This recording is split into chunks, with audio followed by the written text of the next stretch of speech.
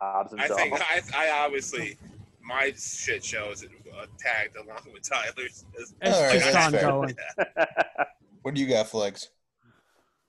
No, I was just I don't really have a shit show, but I just wanted to shout out to Mike.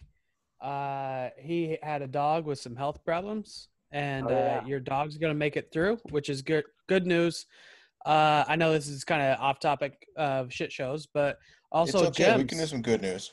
Yeah, also Gems. You got a baby girl coming your way from a placement, dude. which That's is awesome. Yeah, Plus, dude. your wife is pregnant, and so you got another one on the way coming January. Look forward to seeing that. And finally, Trash Man. I know your dad has been going through some health issues. Your dad's kind of hopefully come through most of the hard stuff, and we're looking pretty good. So shout out to Trash Man's pops.